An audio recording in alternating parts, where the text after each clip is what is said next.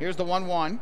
Swinging a line drive into right center field. That ball's going to get down for a base hit. It gets past Miles Schroeder. It's going to go all the way to the wall. Frias will score. Fuentes will score. Lombardozzi going for third, and he is in there with a head-first slide. It is a 2-run triple off the bat of Steve Lombardozzi, and the Ducks go right in front, 2-1 here in the third inning. Stems 1-2.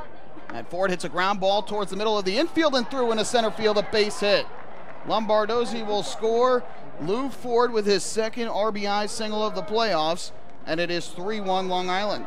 Lombardozzi going for second. Ford hits a shot, fair, inside the bag at third, and that's down the left field line. Lombardozzi's going to round third. He'll score easily, and in at second base with an RBI double is Lou Ford.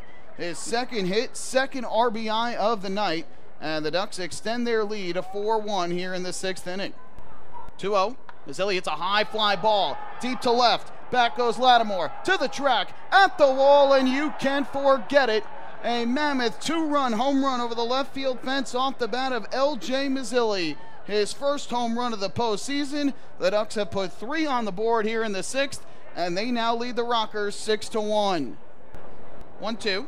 And Fields lifts a fly ball in the air to left. That's hit pretty well. Back goes Lattimore to the track. He's at the wall, jumps up, and you can forget it. A solo home run the other way off the bat of Daniel Fields.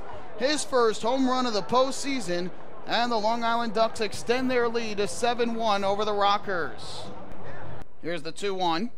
Schroeder a high fly ball in the air to left. Back goes L.J. Mazzilli to the warning track at the wall. He will make the catch.